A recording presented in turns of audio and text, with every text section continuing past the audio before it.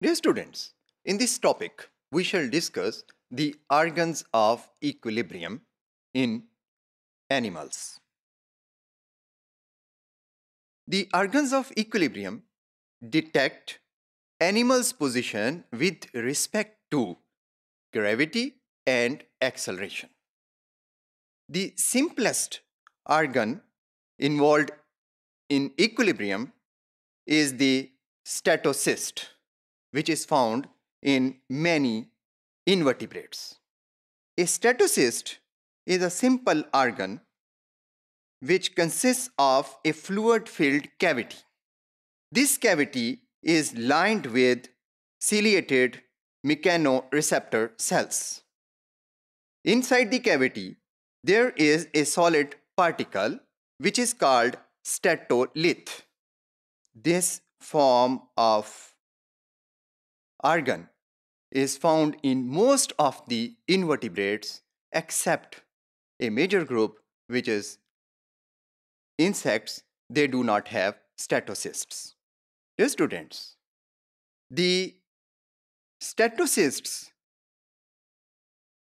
work when the position of an animal changes. The statocyst having the statolith moves with gravity. When it moves, it strikes with the mechanoreceptor cells of the statocyst cavity. As a result, these mechanoreceptors are activated. जब mechanoreceptors activate होते हैं, तो they generate signals which travel to the central nervous system. Central nervous system appendages को, limbs को messages send करता है, जिसके नतीजे में they change their position with reflex movements, or as a result, equilibrium or balance of the body is established. Dear students, the organ of equilibrium in vertebrates is called the vestibular apparatus. This vestibular apparatus is located inside the inner ear. It consists of three major components: saccule, utricle, and semicircular canals. The inner surfaces of saccule and utricles have a sensory area which is called macula. This macula is covered by a gelatinous layer.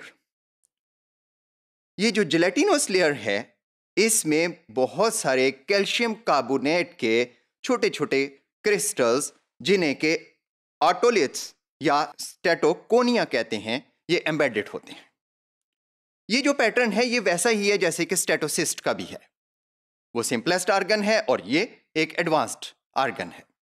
Now जो macula है, it has thousands of hair cells. These hair cells have cilia which project into the gelatinous layer. Otoliths or statoconia move in response to gravity. जब gravity की वजह से ये ऑटोलिथ्स move करते हैं, तो they cause the cilia to bend. As a result, signals are generated which are transmitted through the vestibular nerve to the central nervous system. The saccule and utricles maintain the static equilibrium of the head. The macula of utricle lies in horizontal plane on the inferior surface. ये horizontal plane पर नीचे वाली surface पर मौजूद होता है ये utricle की, जिसकी वजह से it determines the orientation of the head in upright position. इसके मुकाबले में जो utricles हैं, उनका macula यानी सेंसरी सरफेस ये वर्टिकल पोजीशन में होती है. जिसकी वजह से it determines the heads orientation in lying pose. जब हम लेटे होते हैं उस वक्त हमारे हेड की पोजीशन को ये सैक्यूल डिटरमिन करता है। Now we shall discuss the role of semicircular canals. There are 3 semicircular canals which are laying orthogonally, that is perpendicular to each other. तीनों semicircular canals एक दूसरे के लिहाज से right angles पर होती हैं। These canals are filled with a fluid which is called endolymph. Every canal has an enlargement at one end. This enlargement is called ampulla. Each ampulla has a small crest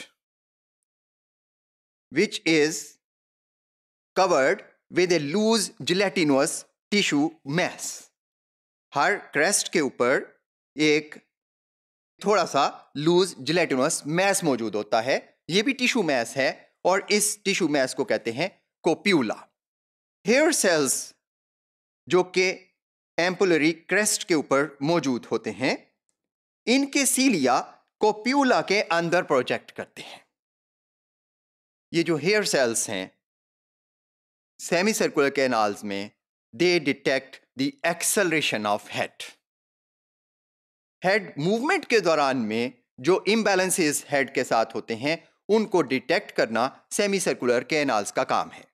because they are orthogonally arranged, तीनों dimensions में ये मौजूद हैं, लिहाजा they can detect any movement of the head in any of the planes.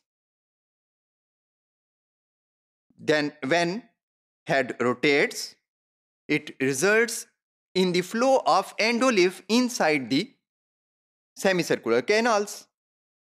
As a result, ये जो endolymph है ये स्ट्राइक करता है कोप्यूला के साथ और कोप्यूला में जो हेयर सेल्स हैं उनके सीलिया डिस्प्लेस होते हैं।